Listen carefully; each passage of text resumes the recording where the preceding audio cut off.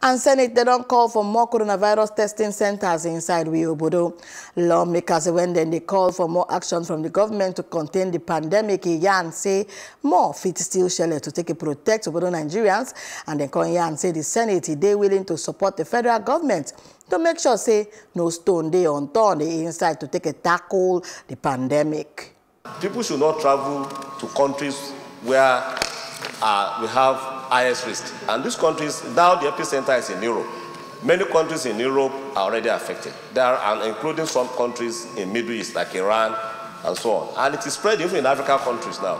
It means, except it is absolutely important, Nigerians should be advised not to travel from this country. As we go along, our government will also have to consider preventing citizens, because what we've had so far are imported cases. We may have to consider disallowing non-Nigerians who are citizens of countries with high risk to enter our country. Without doing that, our government, federal government, will need to increase capacity to screen people that are coming in, because our borders are still open. There's need for federal government to do a little more, and that is in the area of testing centers. There is, at the moment, no testing center in the entire Southeast. There is supposed to be a testing center in the Southeast.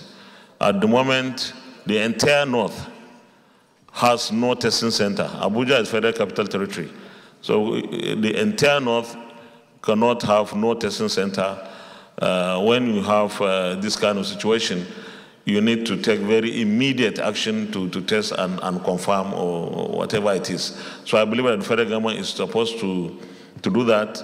We as an assembly, we are prepared to support the federal government. If the request is for money, for resources, we are going to support it for those testing centers to be provided in the Southeast and in the northern part. And even those that have been established, we want to suggest that we continue to upgrade the standard, that we don't allow anything to tamper with standard requirement for those testing centers to be very functional.